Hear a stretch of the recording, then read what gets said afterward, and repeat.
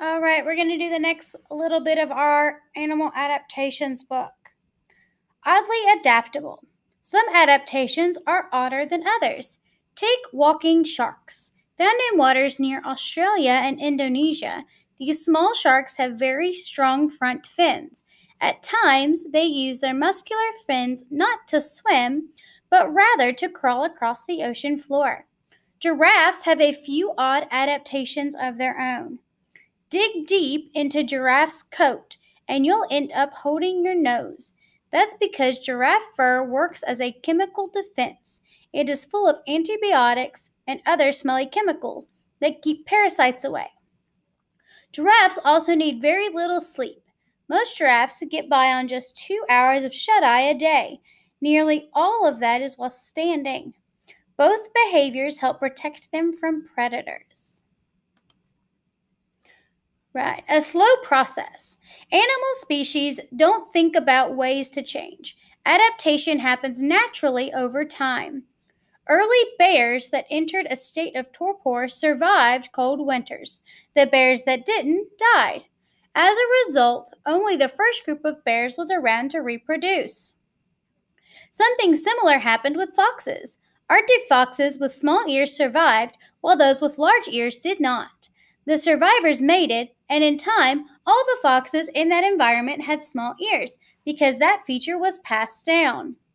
Animal species evolve through a combination of behavioral and structural adaptations. The Galapagos penguin is a good example. Galapagos penguins found their way to the tropics by the way of the Humboldt Current.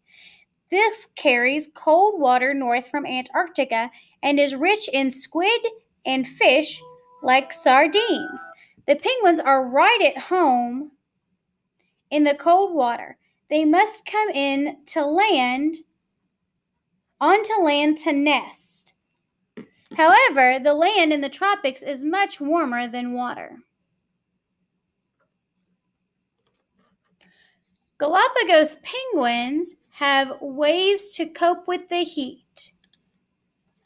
They pant to keep cool, and they stretch out their flippers to shade their feet and keep them from getting sunburned.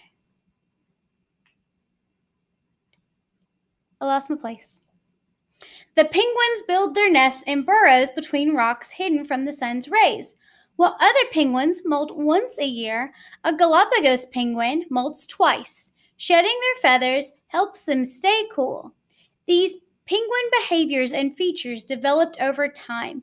Penguins that lacked them died off. I'm going to stop there.